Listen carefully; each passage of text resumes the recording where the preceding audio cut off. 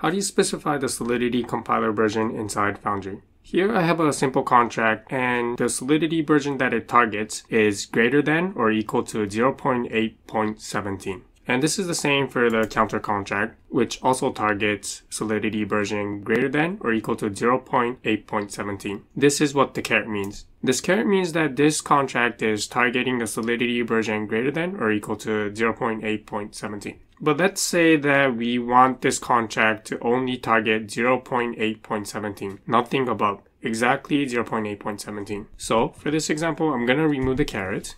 And now this contract will only compile for Solidity 0.8.17. And I'm going to do the same for this other contract, hello world. Remove the caret. And now, how do we tell Foundry that we want our Solidity compiler version to be 0.8.17? The way you would do it is you would open the foundry.toml, and inside this configuration file, what you will type is type solc_version and then double quotes, and inside this double quotes we will put our Solidity version. For this example, we're targeting 0.8.17, so inside here I will type 0.8.17. Okay, let's give it a try. So I'll save this file and then open my terminal and then type forge build, and the contract compiles. To double check, let's change the Solidity version that we're targeting here. The contracts specify that they should be 0.8.17, but how about inside the configuration file, we target another version of Solidity. For example, let's say that Solidity version has to be equal to 0.8.16. Save the file again, open the terminal, and then let's try building the contracts again.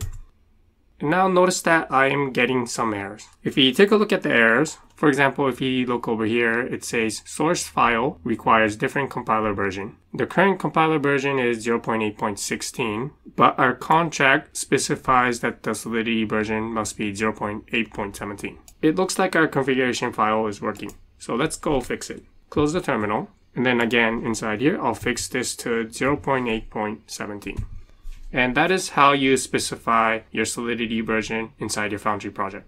Next, I'm going to show you how to set the optimizer configurations. When you usually deploy a smart contract, you also specify two other settings for the compiler. These are whether to turn on or turn off the optimizer, and then there's a number called optimizer runs. This is usually set to 200. And to do that, I'll type optimizer is equal to true. We're enabling the optimizer. And then we also type optimizer_runs is equal to 200. And then save the file. Let's just double check. Let's open our terminal and then try building our contract again. And the contract builds. For more configuration settings for Foundry, we can visit this website. So I'll copy this, paste it inside my browser, and this will take me to this website, the official GitHub repo for Foundry. And if I scroll down further, you'll see all of the configurations available for your Foundry projects, and it has some comments on what each of these configurations are.